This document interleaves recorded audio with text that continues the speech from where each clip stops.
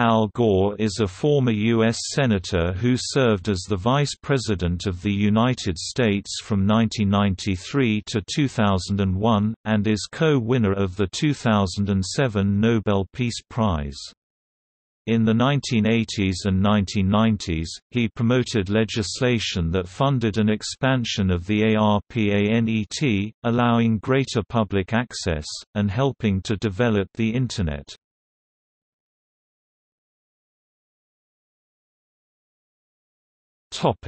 Congressional work and Gore Bill. Gore had been involved with computers since the 1970s, first as a congressman and later as senator and vice president, where he was a genuine nerd, with a geek reputation running back to his days as a futurist Atari Democrat in the House. Before computers were comprehensible. Gore struggled to explain artificial intelligence and fiber optic networks to sleepy colleagues. According to Campbell Kelly and Asprey, Computer, A History of the Information Machine, up until the early 1990s public usage of the Internet was limited and the problem of giving ordinary Americans network access had excited Senator Al Gore since the late 1970s. Of Gore's involvement in the then-developing Internet while in Congress, Internet pioneers Vint Cerf and Bob Kahn have also noted that as far back as the 1970s, Congressman Gore promoted the idea of high-speed telecommunications as an engine for both economic growth and the improvement of our educational system. He was the first elected official to grasp the potential of computer communications to have a broader impact than just improving the conduct of science and scholarship. The Internet, as we know it today, was not deployed until 1993. When the Internet was still in the early stages of its deployment, Congressman Gore provided intellectual leadership by helping create the vision of the potential benefits of high-speed computing and communication. As an example, he sponsored hearings on how advanced technologies might be put to use in areas like coordinating the response of government agencies to natural disasters and other crises. The 24th of June 1986, Albert Gore introduced S-2594 Supercomputer Network Study Act of 1986 as a senator. Gore began to craft the High Performance Computing and Communication Act of 1991, commonly referred to as the Gore Bill, after hearing the 1988 report toward a national research network submitted to Congress by a group chaired by UCLA professor of computer science, Leonard Kleinrock, one of the central creators of the ARPANET. The ARPANET, first deployed by Kleinrock and others in 1969, is the predecessor of the Internet. Indeed, Kleinrock would later credit both Gore and the Gore Bill as a critical moment in Internet history.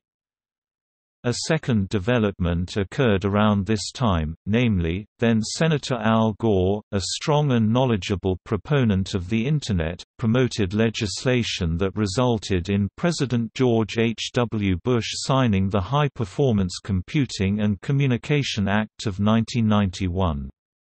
This act allocated $600 million for high-performance computing and for the creation of the National Research and Education Network 13–14. The NREN brought together industry, academia and government in a joint effort to accelerate the development and deployment of gigabit/sec networking. The bill was passed on December 9, 1991 and led to the National Information Infrastructure which Gore referred to as the Information Superhighway. President George H. W. Bush predicted that the bill would help unlock the secrets of DNA, open up foreign markets to free trade, and a promise of cooperation between government, academia, and industry. Prior to its passage, Gore discussed the basics of the bill in an article for the September 1991 issue of Scientific American entitled Scientific American Presents the September 1991 single copy issue, Communications, Computers, and Networks. His essay, "Infrastructure for the Global Village," commented on the lack of network access described above and argued, "Rather than holding back, the U.S. should lead by building the information infrastructure, essential if all Americans are to gain access to this transforming technology.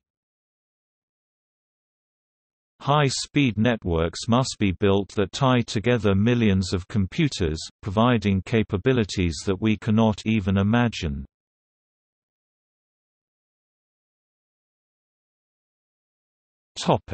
Mosaic. Perhaps one of the most important results of the Gore Bill was the development of Mosaic in 1993. This worldwide web browser is credited by most scholars as beginning the Internet boom of the 1990s. Gore's legislation also helped fund the National Center for Supercomputing Applications at the University of Illinois, where a team of programmers, including Netscape founder Mark Andreessen, created the Mosaic web browser, the commercial Internet's technological springboard. If it had been left to private industry, it wouldn't have happened, Andreessen says of Gore's bill, at least, not until years later.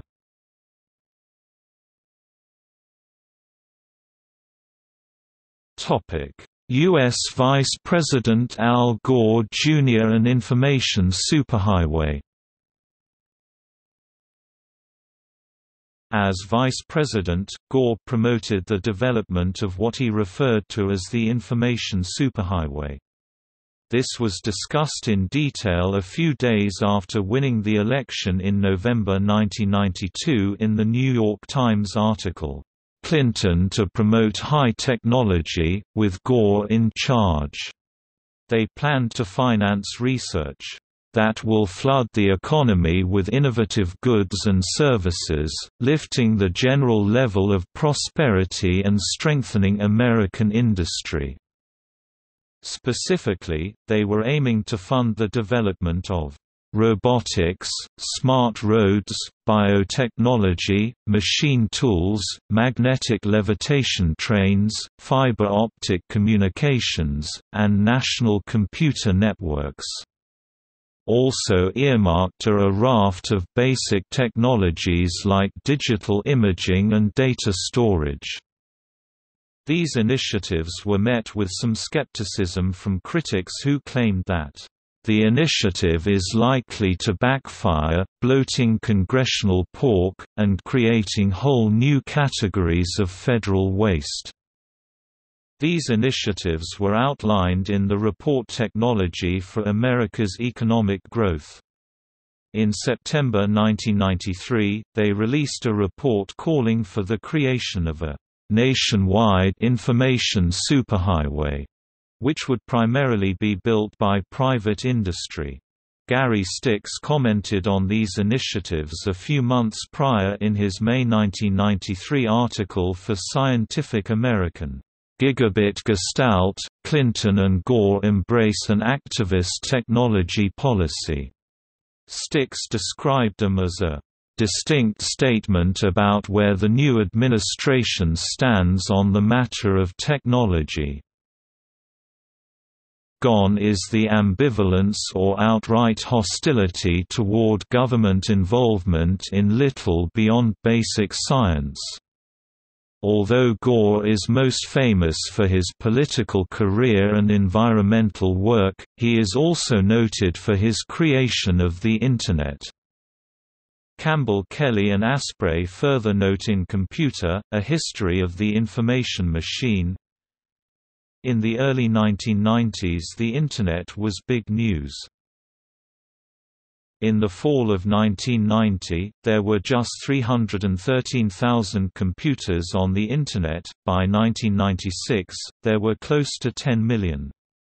The networking idea became politicized during the 1992 Clinton-Gore election campaign, where the rhetoric of the information highway captured the public imagination. On taking office in 1993, the new administration set in place a range of government initiatives for a national information infrastructure aimed at ensuring that all American citizens ultimately gain access to the new networks. These initiatives were discussed in a number of venues. Howard Rheingold argued in the 1994 afterword to his noted text, The Virtual Community, Homesteading on the Electronic Frontier, that these initiatives played a critical role in the development of digital technology, stating that, "Two powerful forces drove the rapid emergence of the superhighway notion in 1994. The second driving force behind the superhighway idea continued to be Vice President Gore." In addition, Clinton and Gore submitted the report, Science in the National Interest in 1994, which further outlined their plans to develop science and technology in the United States. Gore also discussed these plans in speeches that he made at the Superhighway Summit at UCLA and for the International Telecommunications Union. On January 13, 1994, Gore became the first U.S. vice president to hold a live interactive news conference on an international computer network. Gore was also asked to write the foreword to the 1993 Internet Guide, The Internet Companion, A Beginner's Guide to Global Networking, first edition, by Tracy Lackey. In the foreword, he stated the following: "Since I first became interested in high-speed networking almost 17 years ago, there have been many major advances both in the technology and in public awareness. Articles on high-speed networks are commonplace in major newspapers and in news magazines. In contrast, when as a House member in the early 1980s, I called for creation of a national network of information superhighways, the only people interested were the manufacturers of optical fiber. Back then, of course, high speed meant 56,000 bits per second. Today we are building a national information infrastructure that will carry billions of bits of data per second, serve thousands of users simultaneously, and transmit not only electronic mail and data files but voice and video as well." The Clinton-Gore administration launched the first official White House website on 21 October 1994. It would be followed by 3 more versions, resulting in the final edition launched in 2000. The White House website was part of a general movement by this administration towards web-based communication. Clinton and Gore were responsible for pressing almost all federal agencies, the U.S. court system, and the U.S. military onto the Internet, thus opening up America's government to more of America's citizens than ever before. On 17 July 1996, President Clinton issued Executive Order 13011 Federal Information Technology, ordering the heads of all federal agencies to fully utilize information technology to make the information of the agency easily accessible to the public.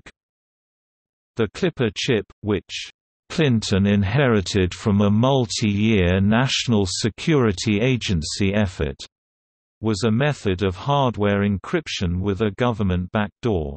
In 1994, Vice President Gore issued a memo on the topic of encryption, which stated that under a new policy the White House would provide better encryption to individuals and businesses while ensuring that the needs of law enforcement and national security are met.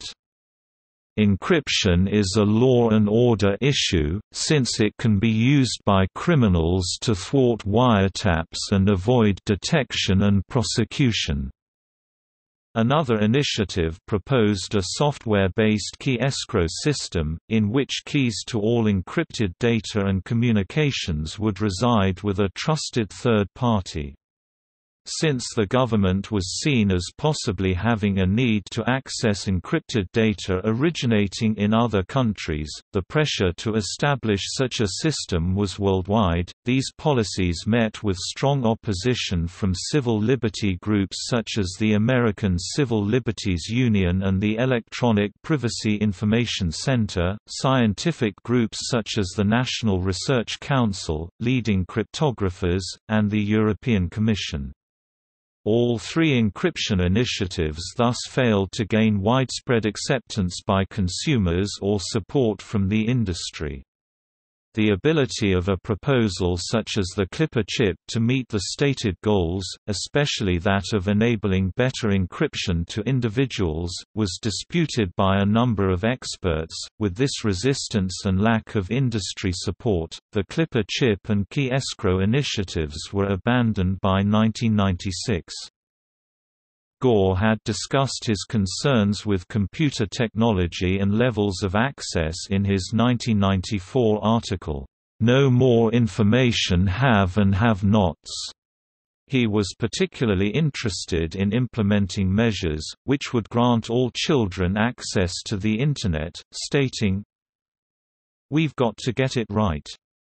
We must make sure that all children have access. We have to make sure that the children of Anacostia have that access, not just Bethesda, Watts, not just Brentwood, Chicago's West Side, not just Evanston. That's not the case now. 22% of white primary school students have computers in their homes, less than 7% of African American children do. We can't create a nation of information haves and have-nots. The on-ramps to the information superhighway must be accessible to all, and that will only happen if the telecommunications industry is accessible to all." Gore had a chance to fulfill this promise when he and President Clinton participated in John Gage's Net Day '96 on March 9, 1996. Clinton and Gore spent the day at Ignacio Valley High School, as part of the drive to connect California public schools to the Internet. In a speech given at YVH, Clinton stated that he was excited to see that his challenge the previous September to Californians to connect at least 20% of your schools to the information superhighway by the end of this school year was met. Clinton also described this event as part of a time of absolutely astonishing transformation, a moment of great possibility. All of you know that the information and technology explosion will offer to you and to the young people of the future more opportunities and challenges than any generation of Americans has ever seen.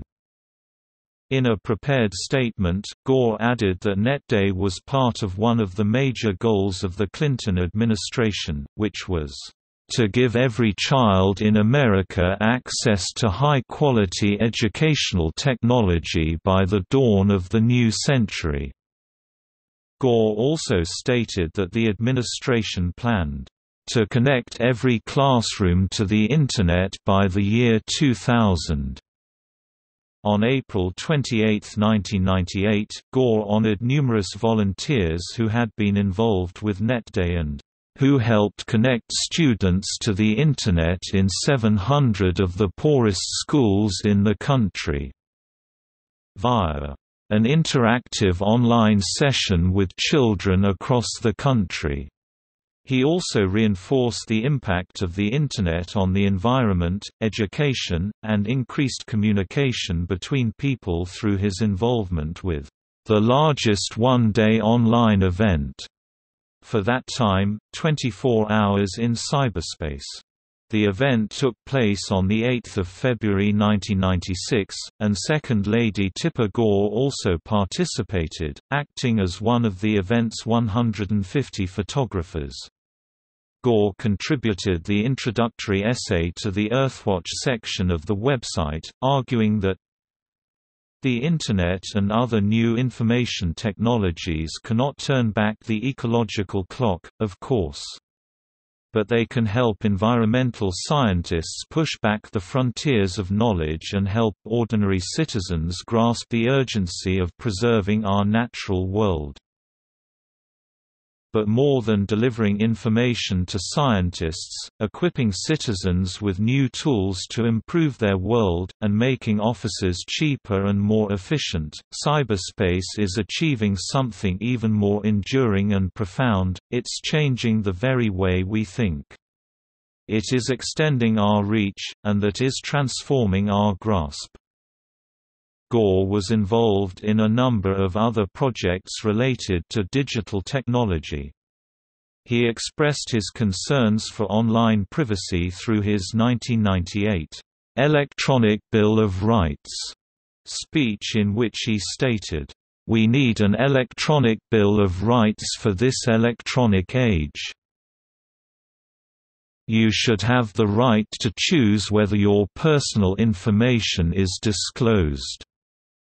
He also began promoting a NASA satellite that would provide a constant view of Earth, marking the first time such an image would have been made since the blue marble photo from the 1972 Apollo 17 mission.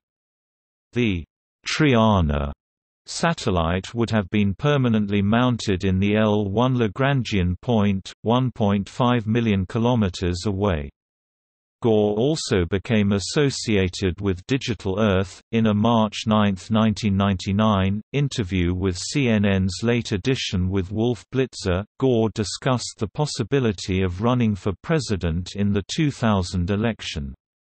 In response to Wolf Blitzer's question, "Why should Democrats, looking at the Democratic nomination process, support you instead of Bill Bradley?"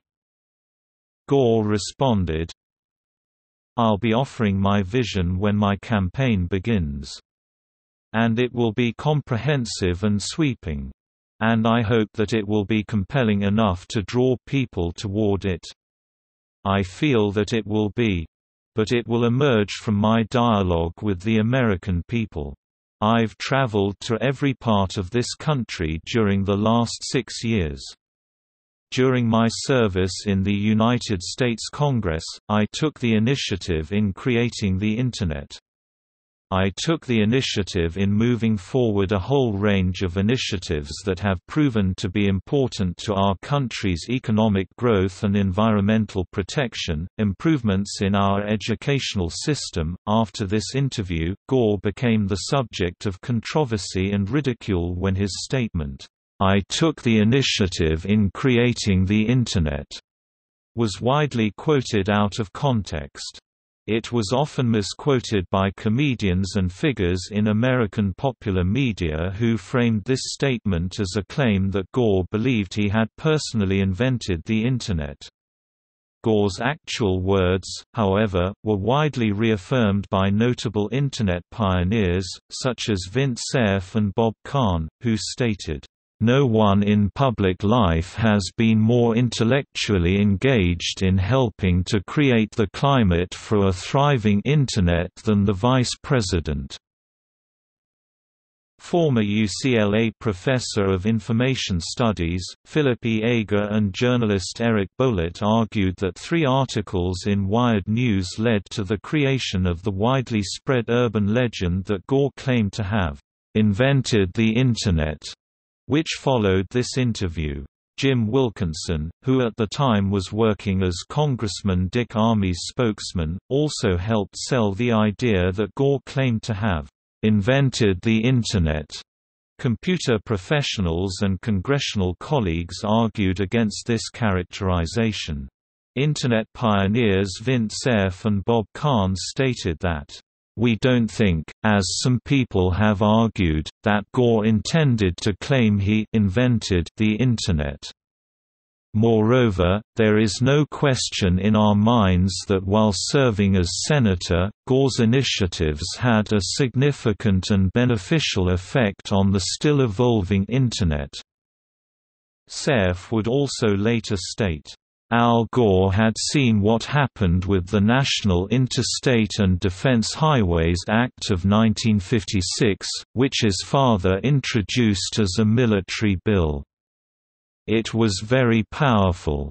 Housing went up, suburban boom happened, everybody became mobile.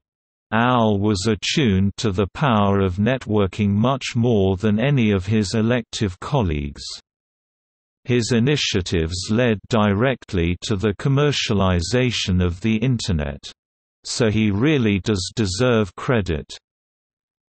In a speech to the American Political Science Association, former Republican Speaker of the United States House of Representatives Newt Gingrich also stated, "In all fairness, it's something Gore had worked on a long time. Gore is not the father of the Internet, but in all fairness, Gore is the person who, in the Congress, most systematically worked to make sure that we got to an Internet, and the truth is, and I worked with him starting in 1978 when I got to Congress, we were both part of a futures group. The fact is, in the Clinton administration, the world we had talked about in the 80s began to actually happen."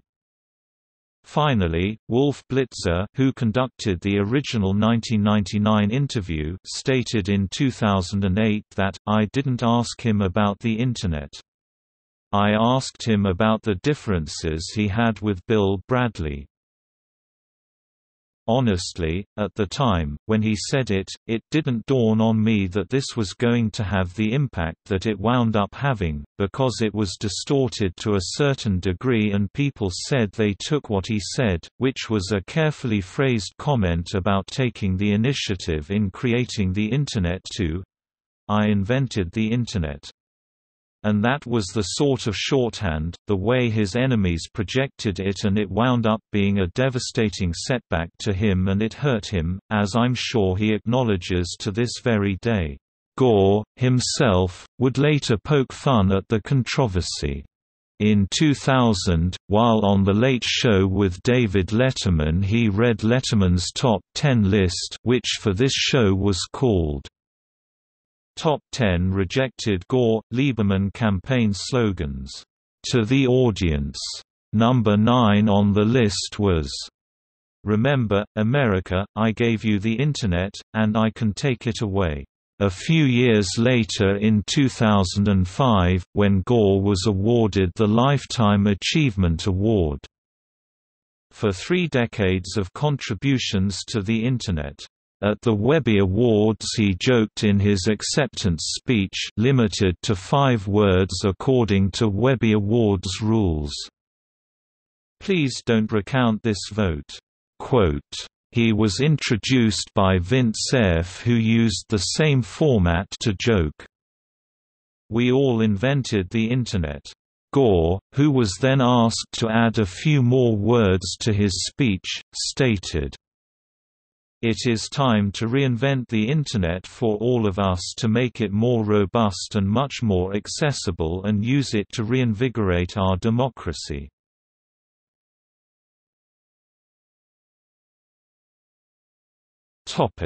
Post-Vice Presidency.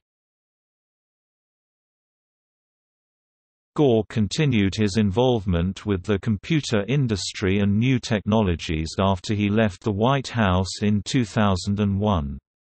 He is a member of the board of directors of Apple Inc. and a senior advisor to Google.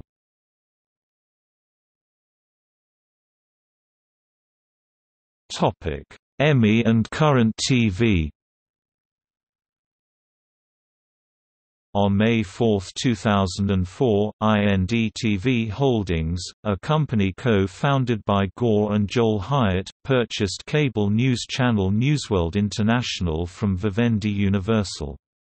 The new network would not be a liberal network, a democratic network or a political network," Gore said, but would serve as an independent voice for a target audience of people between 18 and 34, "who want to learn about the world in a voice they recognize and a view they recognize as their own."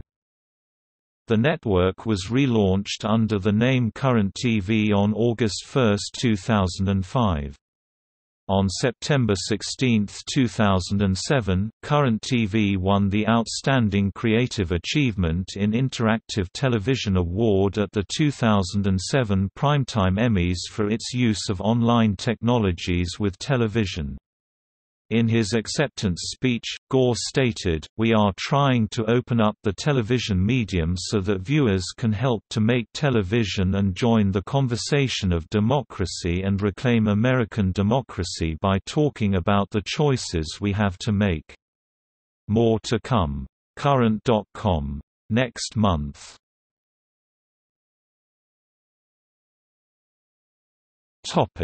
The Assault on Reason. Gore's 2007 book, The Assault on Reason, is an analysis of what he calls the emptying out of the marketplace of ideas in civic discourse due to the influence of electronic media, especially television, and which endangers American democracy. However, Gore also expresses the belief that the Internet can revitalize and ultimately redeem the integrity of representative democracy.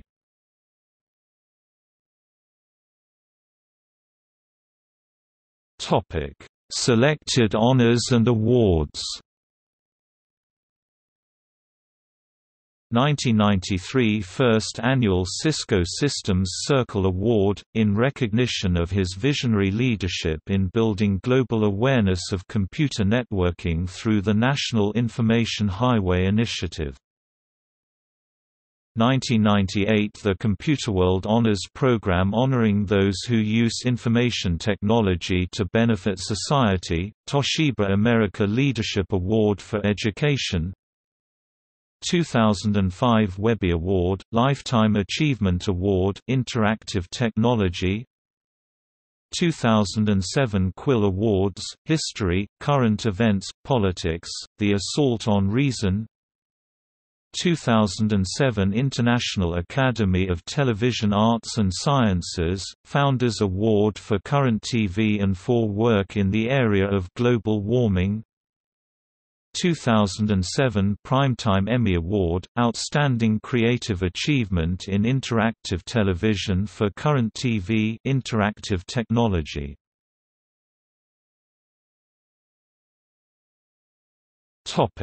See also: